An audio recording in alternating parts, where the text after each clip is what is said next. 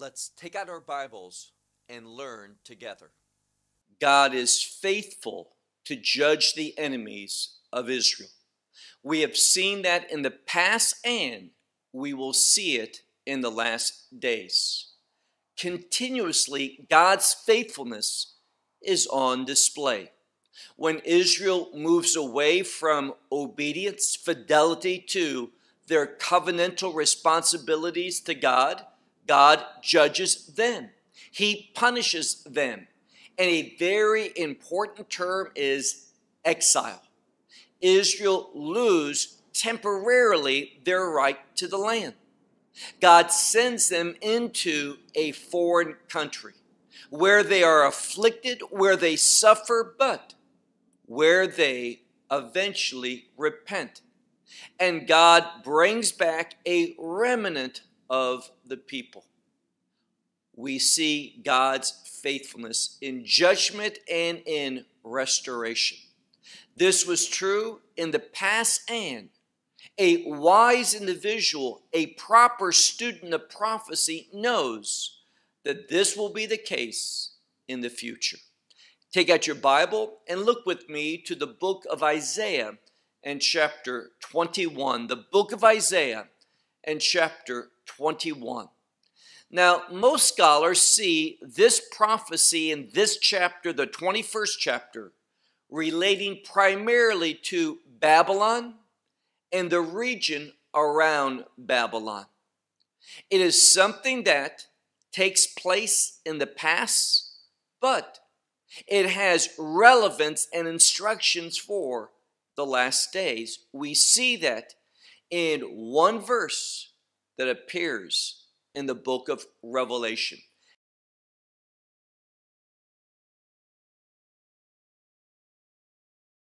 Dealing with Babylon. Now, Babylon becomes synonymous with Israel's punisher, the one who takes Israel into exile and inflicts upon Israel great suffering. And we know something. In the last days, there is going to be an empire of the Antichrist, and he is going to exert great pressure, cause great suffering and pain for the Jewish people, and many will go into exile. But in the same way that this prophecy foretells a future restoration, a judgment upon Israel's enemies, so too in the last days. And the one who brings deliverance, the one who is the mediator of restoration for God's covenant people, is Messiah. When he returns the second time in order to bring judgment, deliverance, and restoration for Israel, and then after this, the establishment of his kingdom. We see as well the book of Revelation not only using the term Babylon in a symbolic way, but also Gog and Magog. In fact, there's been some heightened attention to this war, the battle or war of Gog and Magog, that we read about in Exodus 38 and 39. Let me say something with all assurance.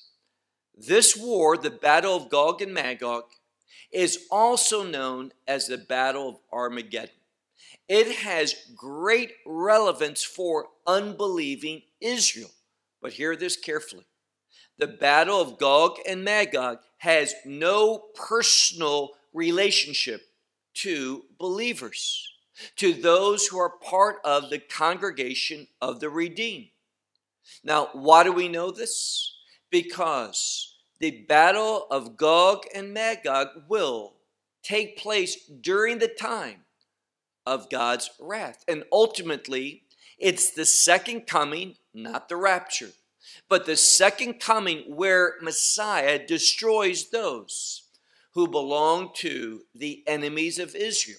In this case, Gog and Magog and those nations that enter into a confederacy with her. So those individuals that are talking about Gog and Magog today, that things are shaping up for it, there are many prophetic things that will happen prior to Gog and Magog.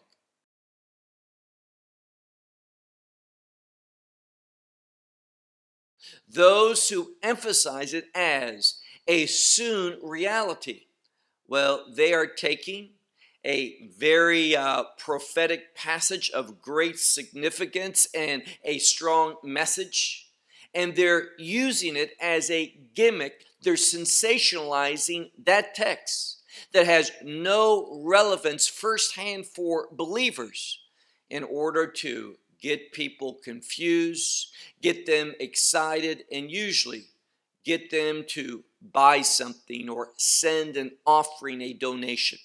So we need to be people that understand the prophetic order of events and what will impact us firsthand as believers and what will not. Well, I mentioned that we're going to be in Isaiah and chapter 21. And this prophecy primarily is one that relates to Babylon, literally to Babylon.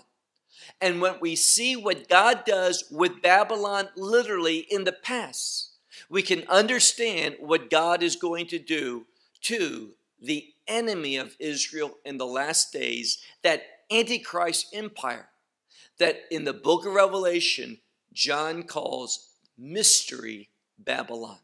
Well, let's begin. Look with me to verse 1. Isaiah chapter 21, beginning in verse 1. We have that same word for a burden, a message of destruction, one of punishment, and oftentimes annihilation. So verse 1, the burden of Midbar Yam. Midbar is a desert or a wilderness, and the word Yam is sea. Now, some Bibles translated west, the wilderness or desert of the west. And even though from a Israel standpoint, the Yam, the sea, and we're speaking about the Mediterranean, is westward. But Babylon is to the east, a very important term that we see numerous times throughout the scripture are the children or the sons of the east. And this prophecy has relevance for those which are constantly seen as an enemy for the children of Israel. Now, the term here, Midbar Yam, has to do with Babylon and the fact that Babylon in a desert, but there is a river, the Euphrates rivers that go through Babylon. And because of that, that river turned Babylon into a power. It was a great asset for them. So when it says the wilderness of the sea, this river was so vast and influential, it was as though they had a sea within their borders. So that's why we have this term, the wilderness of the sea. Verse 1 once more. A burden of the wilderness of the sea. As, and we have a word for, in modern Hebrew, it's a word for tornadoes. It is a whirlwind. It is that which makes destruction. A strong wind that leaves rubble and ruin in their paths. And this is in the plural, so there will be tornadoes in the south that pass through from the wilderness and comes to Eretz Norah. This is an awesome or terrible land. So what God is saying here is that there's going to be strong winds, there's going to be turbulent tornadoes that bring about destruction. But notice that most scholars see these tornadoes as not being an outcome of weather, but rather the dust, the storm that arises because of a vast army marching. When an army marches to war with their chariots and such, their horsemen rushing into battle, it kicks up dust. So it creates a type of whirlwind, or as we see here, a type of storm, strong storm, like a tornado. So this prophecy is not so much about a weather phenomena, but a strong military invasion that comes to Babylon. Verse 2. And this prophecy that has to do with a destruction of Babylon, it is very powerful. We read in verse 2. A strong, and the word here, kashe, is a hard or harsh. It speaks of that which is powerful, but in a destructive, harsh way. So the best way to translate it is a strong or harsh vision was told to me. Now, Isaiah is receiving this, and he says this harsh or this difficult vision was told to me, and he says, the one who is the traitor, he is one who is treacherous. So the word here, boged, has to do with someone who is faithless, someone who practices a disloyalty, treacherous individual, one who betrays. And what it says here is that the betrayer is going to find himself, this one who betrays, he's going to find himself experiencing that. And the shoded, ha-shoded, the one that plunders, well, plunder is going to find him out. And how is this going to be maintained, carried out? Keep reading. Go up, Elam. Elam is also an empire, very close geographically to Babylon. So Elam is going to go up, and also the Madai is going to, the Medes, in other words, in English, is going to lay siege. So these two empires, the Medes and Elam, are going to come together in order to bring destruction upon Babylon. And this indeed has happened in the past.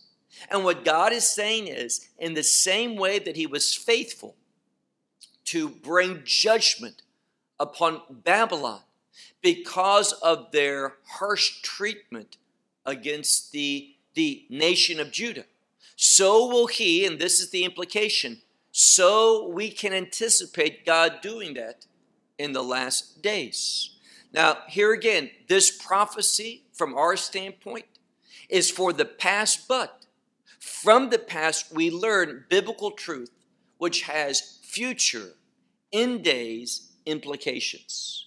So once more, we read, go up, Elam, lay siege, O Medes, for all groanings or signs, it says, will be brought to an end or have ended. And what it speaks about is this, that God is going to make an end of these groanings that were caused by the Babylonians upon his people. And there's going to be, by means of Elam and the Medes, there's going to be soon thereafter deliverance. And we know this is the case, because when Babylon came to an end under the leadership of the Medes and the Persians, we see something. We see that under Cyrus there was the ability, the freedom, the law went forth for the people to go back out of exile, back to the land. And going back to the land has ultimately, in the last days, it has kingdom implications to it. So this is what this passage is foreshadowing. Verse 3. Now, some will say that the prophet, when he looks at the harsh judgment that is coming upon Babylon, that it even elicits some compassion for him, from him. Likewise, others translate that and say that Isaiah, when he speaks here, he is quoting the king of Babylon. who is going to be dethroned and brought to an end. So however you want to translate it, the implications are the same. Babylon is going down in a very harsh manner. Verse 3, therefore my loins, and this has to do with his waist, therefore my loins are full of anguish or grief or sorrow. And he talks about how pains, this is the same word for birth pains, has seized me as the pains of a woman who gives birth. For I have been tortured from what I have heard, and I am fearful from what I have seen. So Isaiah is just looking at this, and he sees, many scholars would say, he sees both what happened to Babylon going back many, many years ago, 2,400 years ago. And secondly, he sees how this is going to be poured out, God's judgment upon the Antichrist empire in the last days. So very important that we see what's going on here. What took place, maybe more accurate to say 2,500 years ago, and what will take place in the last days. Isaiah is getting a glimpse of this, verse 4. Now, whether it's Isaiah looking at this and not comprehending, or the king of Babylon that Isaiah is speaking for, there is confusion. He says, Ta'a levavi. Levavi, my heart is confused. And then we have two words, palatsut, and this word has to be with fear or trembling, or that which is extremely makes one afraid, as well as the next word, be'atatni. So these two words, fear and trembling. His heart's confused by what he has seen. And then we have the word neshef, which is like a ball. An evening ball. In modern Hebrew, it's a word for like a prom, a dance. And he says, I desired a nighttime party. There, or should it be some, it was placed to me, and there's a word for extreme fear. It's the modern Hebrew word for shock, going into shock. So he says here, I desired a celebration. But what was placed, it says, what was placed to me was terror, that which brought a shocking thought to my mind. Verse 5. Now he's going to say what's happening if it's the king of Babylon that meets his demise. He says the table was prepared. But what happened? The watchman was watching from his posts, eating and drinking. This was the king, eating and drinking. And the cabinet officials, his leading officials, they got up and they anointed their shield. Why would you anoint a shield? Put oil on it so the arrows would glance off of it, would not hit as hard. That oil would have that effect. So the ideal here is either Isaiah is seeing this vision of what's going on in the king's palace in Babylon, or he's quoting the thoughts of the king of Babylon concerning the fact that this war, his destruction of his empire came suddenly, and here's the key, without any thought or expectation. And that's how it's going to be for the Antichrist empire. He is going to think that he has established himself, that everything's going to his plan, and suddenly and quickly he is going to see his defeat comes about. So we read in this passage that the king of Babylon was having a party when in fact he received the news from his watchmen of this devastation that's coming, this call to go out for warfare. Look now to verse 6. Thus, verse 6, for thus said unto me the Lord, go and stand at the watch place, that is the watchtower, and what he will see, he will declare. Verse 7. And he looked, and what did he see? A chariot and a pair of horsemen, a chariot of a donkey and a chariot of a camel. And he listened attentively, most attentively, and there was much to hear. Now, most scholars believe where it says at the end of this verse, verse 7, Rav Kashev, there was much to hear. What it's saying is that there was much implications to this, that this had far-reaching conclusions, this prophecy, far beyond the time of the literal judgment of Babylon going back 2,500 years ago. Verse 8. Now we know historically the Babylonian Empire was described, its symbol was a lion. And we read in verse 8, Vayikra Aryeh, and proclaimed a lion. This is for many scholars a strong clue that confirms this prophecy is about Babylon. So a lion was proclaimed concerning this watchtower, this vision that was seen. O Lord, I stand continuously throughout the day, and on my watch I stand all nights.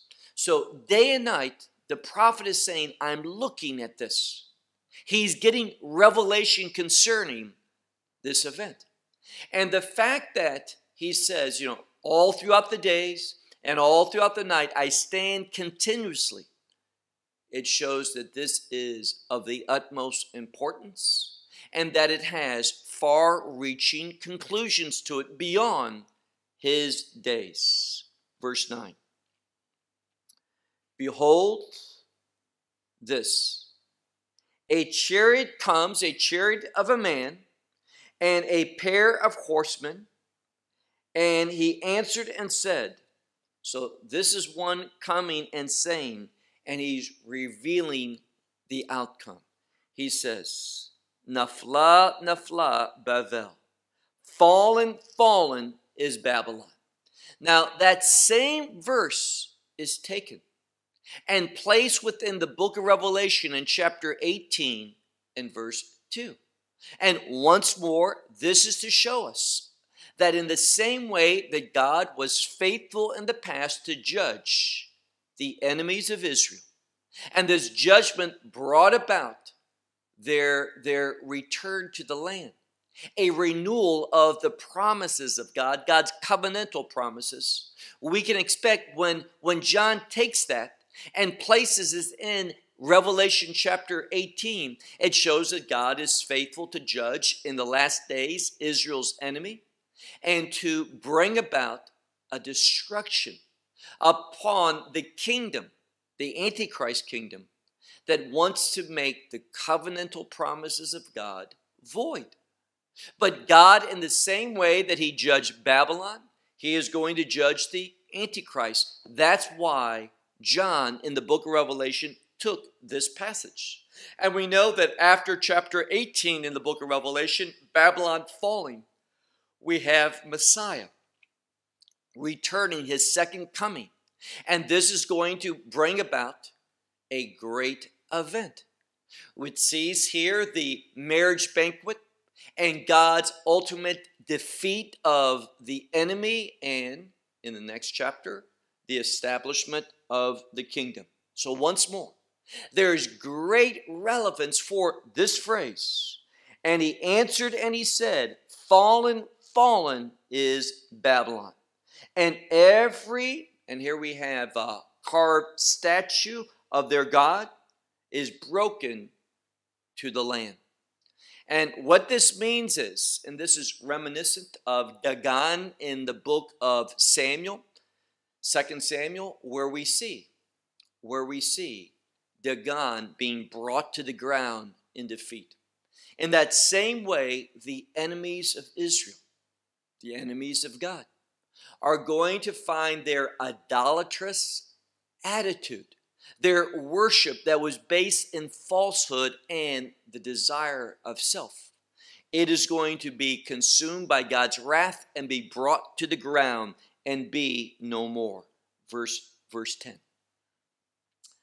Now in verse 10 we have an image for the reader. We have the phrase here, medu shati. This is the gleanings. This is the harvest. If you go to a threshing floor, you will find that things are there for the person to thresh and receive the grain, the produce. And this is what it's talking about here. In the end, because of this judgment upon Babylon and ultimately the Antichrist empire, there is going to be an opportunity to receive the spoils of the war, the blessings. So he says here, my gleanings, the seed, and this is talking about the grain, which I have heard from the Lord of hosts, the God of Israel. And remember that phrase, Elohei Israel, usually gives the passage a last day context. So once more, Isaiah is saying what took place in Babylon's defeat 2,500 years ago, and how this brought about a restoration back to the land and a renewal of the promises of God. And the promises of God, they relate to blessings. So here the blessings are available, the produce of the land. So once more it says, all of this is from the Lord of hosts, the God of Israel. I will declare it to you. And this declaration is the outcome of the word, the promises of God. It is going to be presented upon the threshing floor so that the people can take hold of it and enjoy the produce. Now look at verse 11. In verse 11, we have a very important prophecy against, ultimately, Edom. Now you say, Edom doesn't appear, that name, which is the people, the descendants of Esau, doesn't appear there. That's correct. But we have two locations that were in the empire or the kingdom of Edom. It says, the burden of Duma. Duma belonged to Edom. In the same way, the mountain of Edom was Seir. And we have here calling out from Seir. Seir, this mountain of Esau. You can look at it, for example, in Ezekiel 35 and other places where it speaks about the destruction and the annihilation eternally of the people of Edom. So the burden of Duma unto me, proclaim from Seir, this mountain, the one who keeps what is from the night and keeps what is from the night. Now, night has to do with vision in this context. So this one is receiving a vision and he holds to it. It's valuable. This word shomer, valuable. You keep that which, you guard that which is important. And it's very important, the destruction of Duma and Seir, Mount Seir. Because when Edom goes, we know, for example, in the prophecy of Obadiah, that this represents a final battle. Now, Edom joined with Babylon in order to pour judgment upon Judah. Edom was never called to do that. Why did Edom do so? Well, if you look, this is found, for example, in many places, but one is Psalm 137, where Edom, the ones from Judah that were escaping, that God never intended, there's always that remnant. So those who were escaping, Edom hunted down and he put to death. God never told him to do that. He was not part of that. And now we see, as Babylon gets their judgment, we see in the last days that Edom, having sided, joined with this Antichrist empire, is also going to be one that is judge. Verse 12. And he said, who said? This keeper, this one who guards. He says, come morning, come night. Now, this is saying something, and it's an idiom.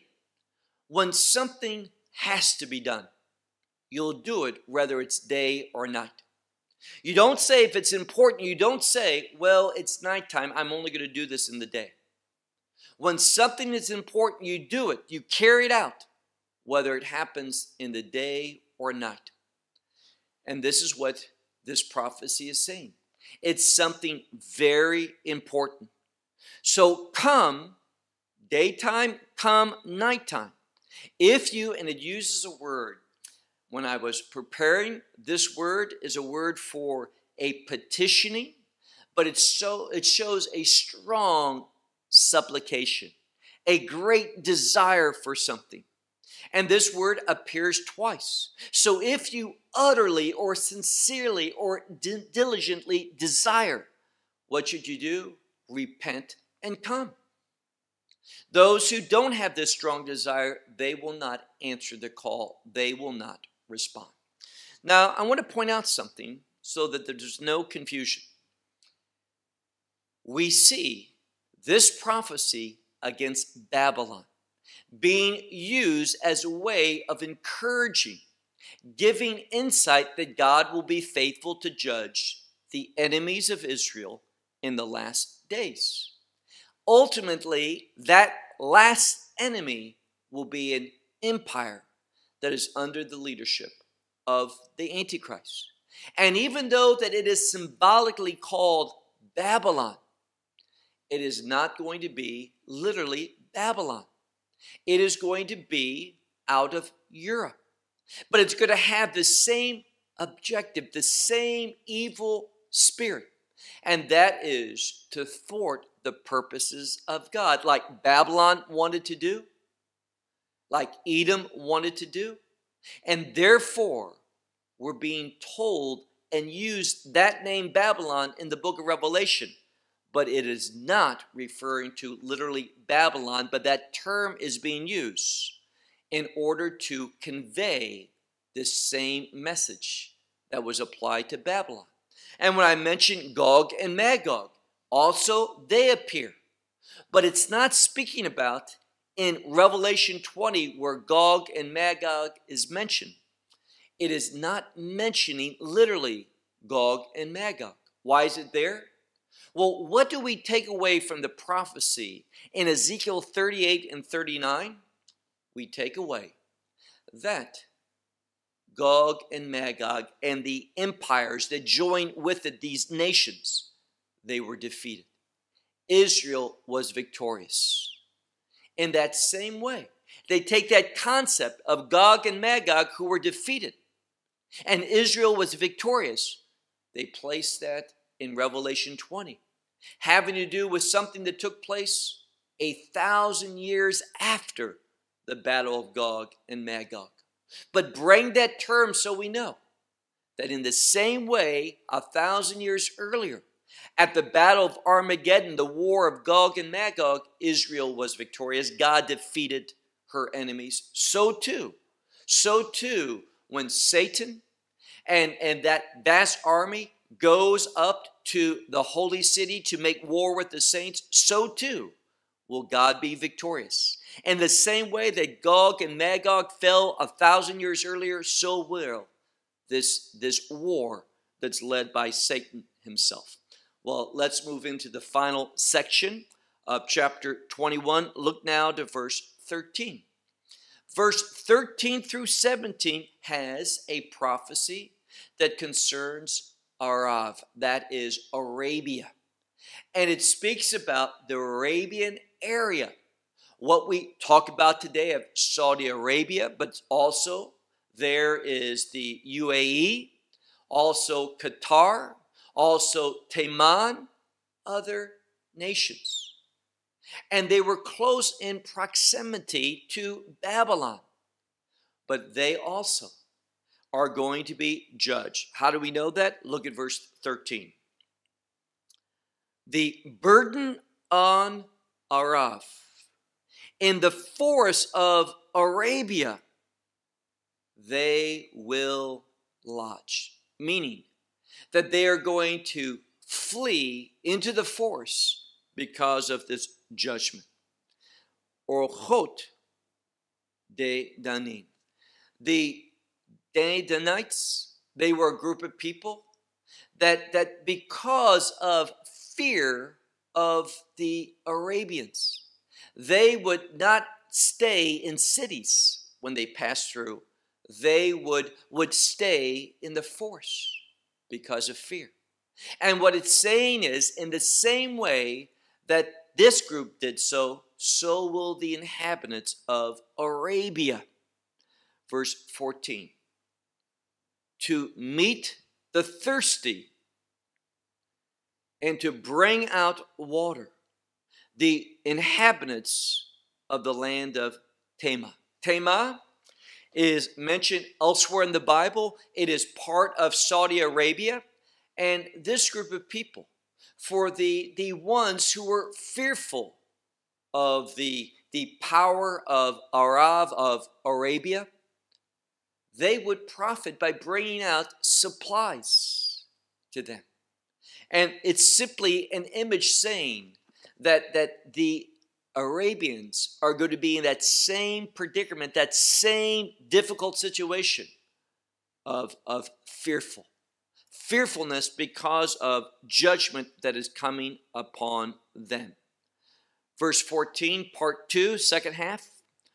With bread, go out and meet the wanderer. For, and this is in verse 15, for because of swords, they will remove themselves, or they will wander about aimlessly. Because of a drawn sword, because of a bow which is bent, because of the severity, the heaviness of war. So these individuals are going to be experiencing the consequences of judgment, of war being brought to them, and they are going to be defeated. Verse 16. For thus said the Lord unto me, in one more year. And then it says, as the year of a labor. Now what does that mean? It speaks about that which is precise. When Isaiah received this prophecy, it was one that he was going to realize soon thereafter that Babylon, that judgment was going to begin upon Babylon. When it says, according to the year of a laborer, if you sign a contract for so much money, let's say you're going to work 1 year and you're going to make 20,000 euros, $20,000, whatever it is. When that year to the day comes to an end, you want to get your payment and you don't want to work anymore. You are going to be exact, and that's what this is revealing to us, that this is going to be an exact prophecy. For thus the Lord spoke unto me, Be'od Shana, in another year, according to the year of a labor, with precision, in other words. And all the glory of Kedar, this is another name for Arabia. If I'm not mistaken, Kedar was Ishmael's second son. You can check that out in the book of Genesis. And so it's simply saying, not only is ARABE going to be judged, usually associated with Ishmael, but the next generation. And it's simply speaking about this concept of next generation. For Israel, it has a good connotation. But for the enemies, it says, you have no future. So the sons of Kedar, notice what it says. They are going to be finished. Their glory of Kedar is going to be brought to an end. Verse 17, last verse. And the rest of the number of bowmen, this is people who have bows and arrows, the mighty ones of the sons of Kedar, they will be few. Not many survivors. For the Lord, the God of Israel, remember that term, Elohei Israel, last day implications, has spoken. So in review, very briefly, this 21st chapter, Isaiah receives a prophecy that Babylon's going down, that God's faithful to judge the enemies of his people, to renew and reestablish his covenantal promises. And the great covenantal promise is the establishment of the kingdom. And who will establish this kingdom? The King of Kings, the Lord of Lords, Messiah. And that's why we see and we can be encouraged that in the same way God brought back the exile from Babylon and returned the people back to Judah and Jerusalem, and that temple was rebuilt, in that same way we can be assured that God is going to renew and restore his promises to his covenant people in the last days through Messiah and the establishment of his kingdom. Well, we'll close with that. Until next week, shalom from Israel.